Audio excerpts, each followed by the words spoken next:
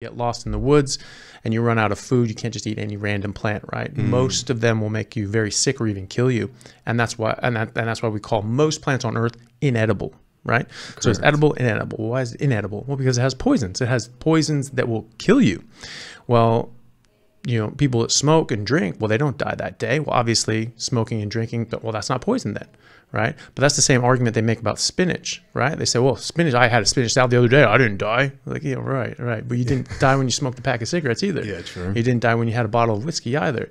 But over the years, this will build up the harm and the damage to your body. And we can deal with some of it, right? But we're eating more and more and more of this stuff, especially because people are saying you need to go plant-based. And so we're inundating ourselves with even more, and our bodies aren't being able to handle it very well.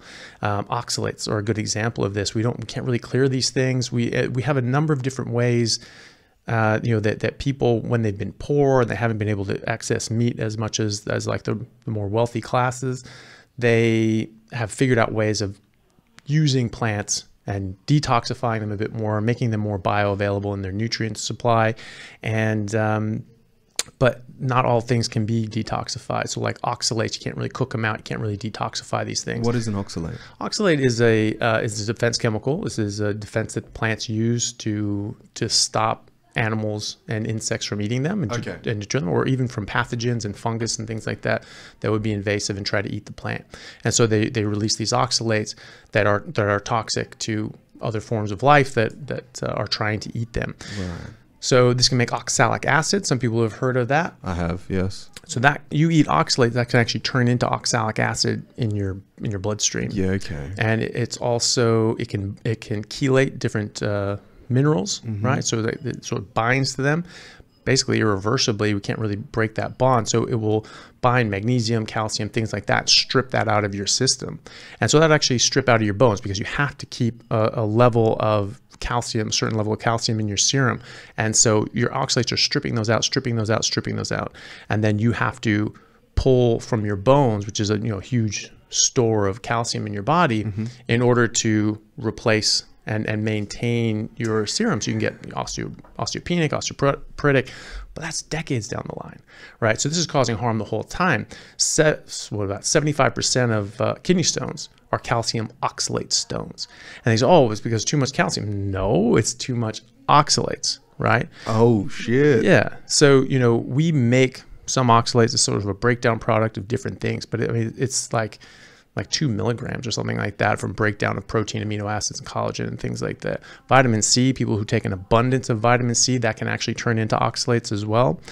But then the majority of where we get this stuff is in the plants that we eat, because this is just a natural defense of the plant. So and we've known about the toxicity of oxalates in the medical literature for literally hundreds of years. And going into the 1990s and 2000s, there have been peer-reviewed publications of people going like, hey, we are not paying attention to oxalates as much as we should. This stuff is toxic. We really need to be aware of this.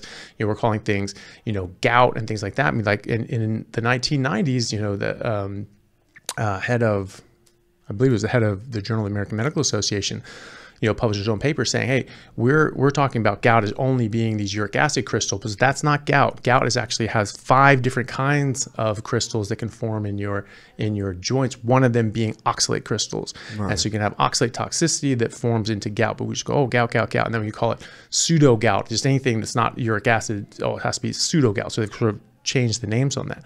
But that was something that has been well described, well documented, going back literally centuries, and even to the point that we know how much is basically too much. So if you get above 150 to 200 milligrams a day, that's sort of too much. That's sort of overloading your system. You're not really able to clear it that well. Is that from the actual plant material itself? So 150 to 200 milligrams of plant material, or is that for the actual ingesting the oxalates? Yeah. Oxalates themselves. Yeah, exactly. So how much do they normally take up in plant material?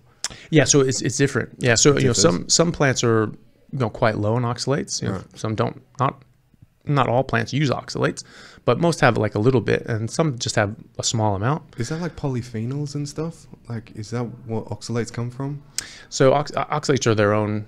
Their own complete different chemical. Yeah, yeah, exactly. And there's different kinds of oxalates, but like they're they're its own class. Okay. Yeah. Right.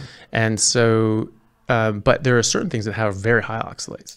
So like sweet potato, I think like what is it? Like a cup of sweet potato has, a couple 100 milligrams. Wow. Spinach, a cup of spinach has about 600 milligrams, right? So this is why like Liam Hemsworth put himself in the hospital with 3 weeks of green smoothies, spinach smoothies, just every morning, and he's just pounding these things down. He gave himself a massive kidney stone and obstruction. He had to get surgery to get this removed. And so he'd been, I think, plant-based for a while at that point, but then there's a certain period that he really ramped it up. And so there's the idea in the oxalate, coming from the oxalate researchers that do a lot of research in this, and I'm just repeating their work, is that you have this sort of background level of inundation. You're just sort of giving yourself just a bit more than your body can really handle, or maybe a lot more than your body can handle. And then all of a sudden you'll have a big burst of something like 3 weeks of just, 3,000 milligrams of oxalates a day in your smoothies, and it just be okay, that's too much, and you get overloaded, you get this toxicity. But it can cause deposition of these oxalate crystals in your body, in your tissue, and even in your brain, and you can get all sorts of different neurological issues because of that. And and it can deposit in different tissues as well. And then your body seems to try to sequester this. If it can't clear it out through your kidneys, you can start damaging your kidneys, but it can start sequestering this in cells in your tissue to try to just get it out of your system. And so it actually forms like actual crystals, and your body has to attack these things and break them down, and they can start forming these sort of in almost like they would with an infection or a foreign body or something like that. And like it was called a granuloma. So they would just have this body of defense cells sort of wrapped around this, trying to keep that away from the body. And so, even years after you stop eating oxalates, you can get these things dripping into your system and things like that. So it has a long-term effect. And so, yeah, it's pretty surprising, but there are these things, and there's plants make about 1 million different chemicals. Most of those are to defend themselves against attack. We're talking one singular plant? All of them. Yeah, all plants. That's a fuck ton of chemicals. Yeah, but each individual plant can, easily do over 100,000. Yeah. Yeah, wow. I mean, coffee has 150,000 different chemicals in it. Is that a little kick? Well, it's just something, just something I happen to know about. So, it just has all these things. So we worry about caffeine, but it has thousands of other things that could potentially be of an issue. And so, it's just something to think about. And so I was trying to say this and make this point that this is how plants defend themselves. And historically humans really avoided plants unless we had to eat them. We would eat meat. We were hunters for 3 million years. And then the last 20,000 years after the megafauna died off, we had to go to more hunter-gathering sort of things because we couldn't get like all the big, we couldn't get the big game animals that we were used to. Especially here in Australia. Yeah. Fuck all game. Yeah. Like none. We've got scrub bulls up north, and I'm pretty sure they're on the endangered list, and you can't touch them anyway. Yeah. It's not good. Yeah. And, and so if you just here in Australia, if you look at the records from the early explorers, the European explorers that came here like in the 1600s, 1700s, and the missionaries that were here around the same time, there's books written about this, and I've read them. Every time I come across one, I always try to see if there's a chapter on the diet of the native Aborigines, and there generally is. And they just marvel at the fact that they're just eating meat. They only eat meat, and in different areas they were eating specific meat. Now they would say that they knew what plants to use medicinally, and they might use things. They knew which plants they could eat safely to survive if they couldn't get meat. But all the accounts that I've seen were all very clear that they said when they had meat, they ate meat. They didn't eat anything else. And in some areas, like in Tasmania, they were actually even more specific. They only ate mollusks.